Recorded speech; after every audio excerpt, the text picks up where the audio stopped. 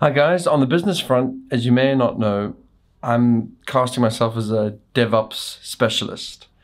Before I was working on browser stuff, and then I was doing operating system stuff, but now I'm a DevOps person.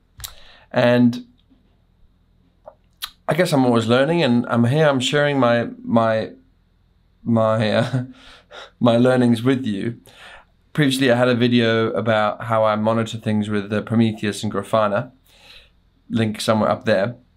Today, quickly, I wanted to share with you how I was going about testing. Infrastructure, no matter where you deploy it nowadays, it's complex, like zillions of variables and settings and different places and different effects. It's my task to manage that complexity. So previously, I asked this question back in March, saying, how do people check settings in AWS? And the way that I was doing it, for example, like I wanted to test stickiness because, some applications require stickiness. I won't get into that right now. And I was writing shell scripts with AWS CLI to check the settings. And it only just occurred to me over the weekend that there's this thing called AWS Config. And it pretty much does the same. You basically, if you want to set up your own rule, you set up a Lambda endpoint and it just executes this Lambda, whatever you make.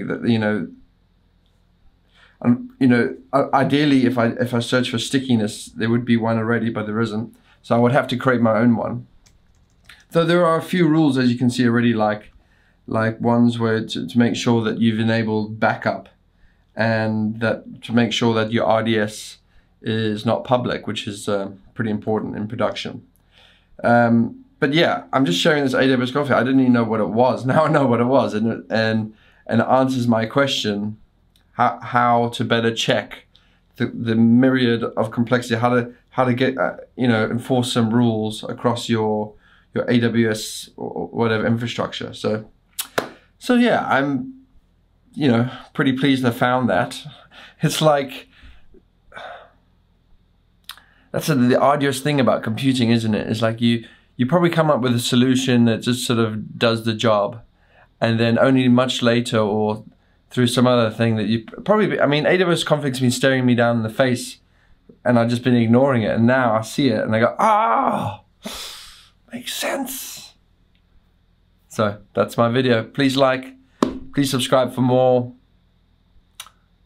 I hope you'd like the AWS stuff. Come on, everyone has to deploy something on the cloud sooner or later. So just get with it, guys, get with it. Cheers.